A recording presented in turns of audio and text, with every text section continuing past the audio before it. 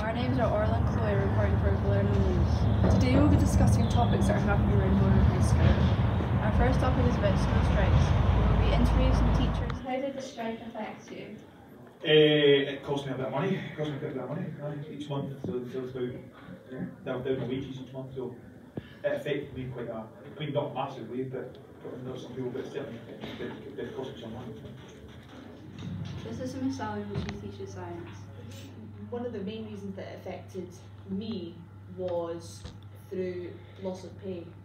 I currently work on supply and we are currently on a slightly higher rate than what normal teachers are, and which meant that I lost a significant amount of my pay due to the strike. Next topic is school uniform. Do you think having a school uniform has an effect on mental health, and why?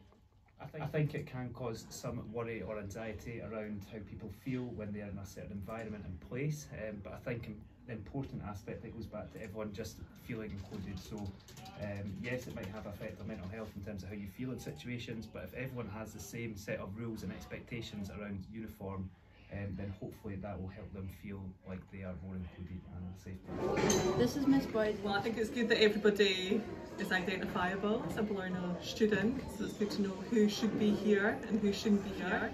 I also think it can look really smart, so if everyone's wearing a nice shirt and tie and everyone's wearing the same thing and smart shoes and things, I think it can look really smart.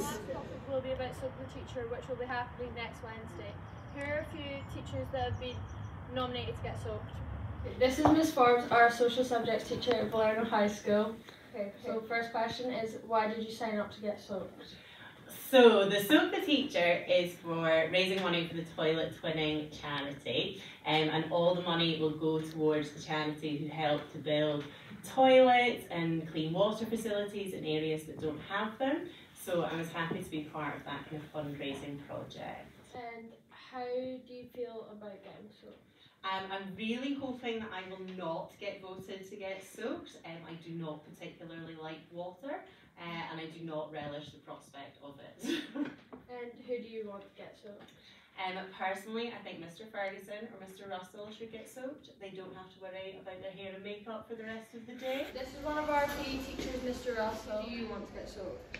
Probably anyone other than myself, but I probably would put a fiver in for Miss Ranger, if I'm being honest.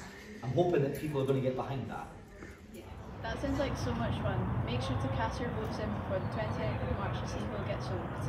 Thanks for listening. Hope you have a lovely rest of your day.